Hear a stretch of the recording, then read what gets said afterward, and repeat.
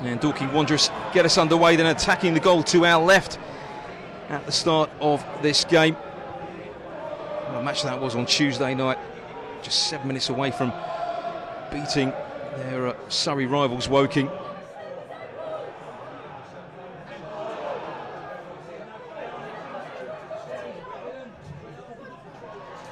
A little bit too much pace on that pass for Niall McManus, and Aldershot Town will bring it forward again now. A little knock on there from Ryan Glover, and here's an opportunity for Tommy Willard.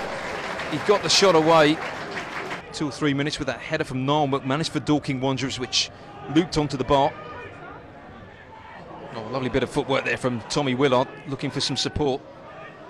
Finds Amaluza.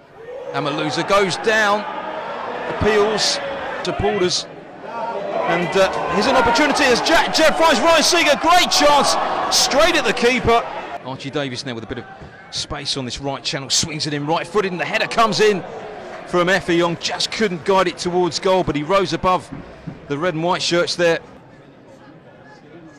Inih Effiong also there to receive it. The header comes in, and it was a free header, and what an opportunity for Aldershot Town. And Frank Vincent takes advantage of that little slip up there from McManus, and he now picks out Ryan Glover on this right flank, just inside the Dorking Wanderers half. Glover to Amaluza. Amaluza in a tussle there with Jack Jebb. Amaluza still has it parallel to the edge of the 18-yard box. That's a decent cross, and the ball's in the back of the net, and it's Inih Effiong who gives Aldershot Town the lead here with 34 minutes played.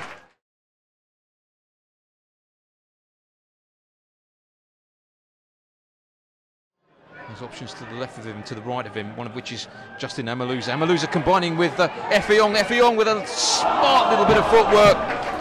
And then he just rolled his shot wide of Dan Lincoln's right-hand post, but a great opportunity again there for the visitors. Final attack at the end of this first half. Ed Harris now brings it forward. Midway inside his own half in a central position, right-footed, and the referee signals the end of the first half, and Aldershot Town have the lead at the break here. It's been an entertaining opening 45 minutes. Absolutely convinced he would, because of the weight of times Aldershot are getting in to Dorking. You know, twice to every one time Dorking get in. Now I think the noise levels will ramp up as we get towards the business end of the match. Ollie Harfield on this left-hand side to Cordner.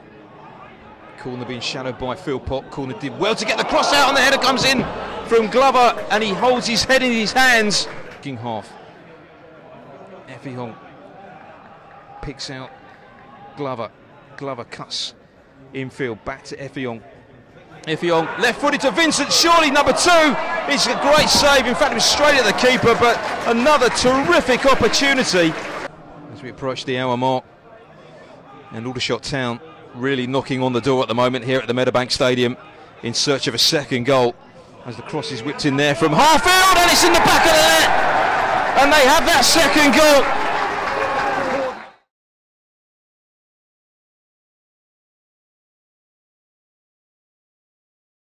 It back in, but again it's away by the shots, who will look to mount a quick counter-attack here.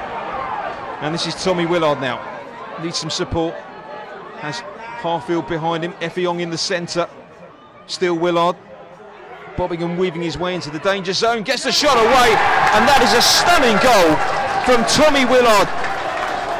A great solo run, he had other options, decided to go for goal, a right-footed shot, low into Dan Lincoln's right-hand corner.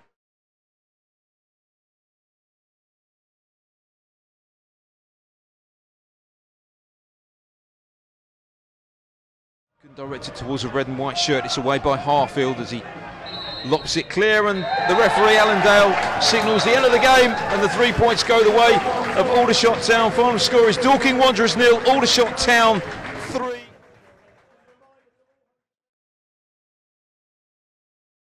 Are you in with a shot? Look below for more information.